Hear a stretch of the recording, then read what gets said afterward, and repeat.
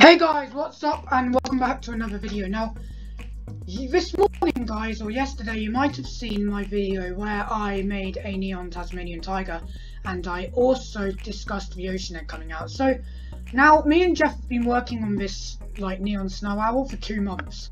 So today he's going to make the neon snow owl. Now, bear in mind guys, I actually bought 4 of the snow owls.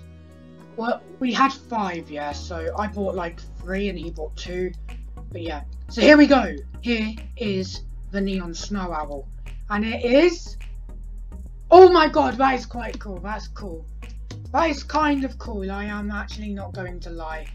That does look kind of cool, and how it lights up, you can see here guys, it lights up on the chest, the eyebrows, the wings, the back.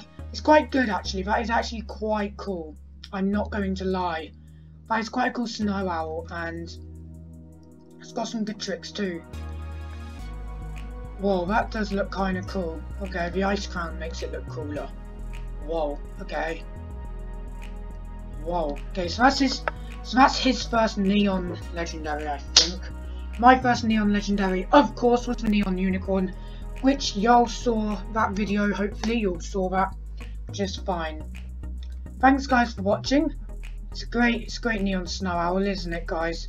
Let me know on your comments in the comment section down below. How do you think about this?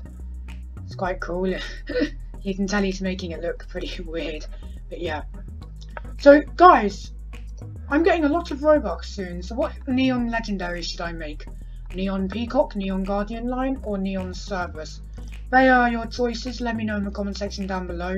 Leave a like and subscribe if you're new to this channel. And yeah, we'll see you all next time. Bye guys, and thanks for watching, and Isolation out.